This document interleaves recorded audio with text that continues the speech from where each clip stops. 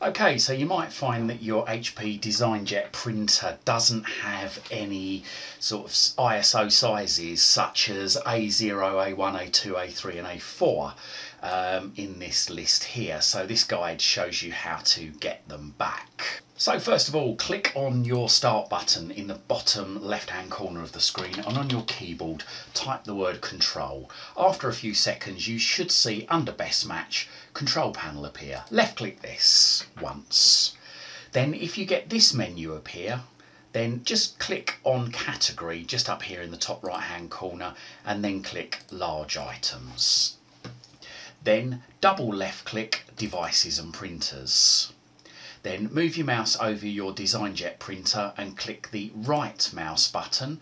You'll get this menu appear, and then go down to printer properties and click the left mouse button.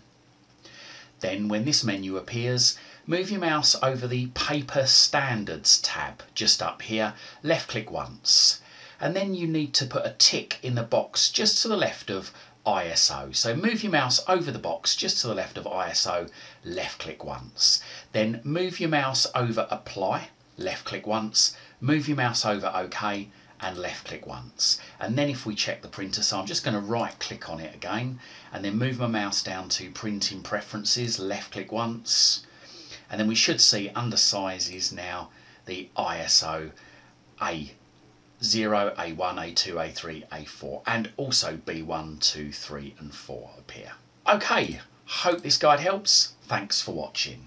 You can follow me on Twitter at CWTech. That's at CWTech on Twitter. And don't forget to check out my other videos in my YouTube channel. Just Google Chris Waite YouTube. And don't forget to like and subscribe to my YouTube channel. Thank you for your support.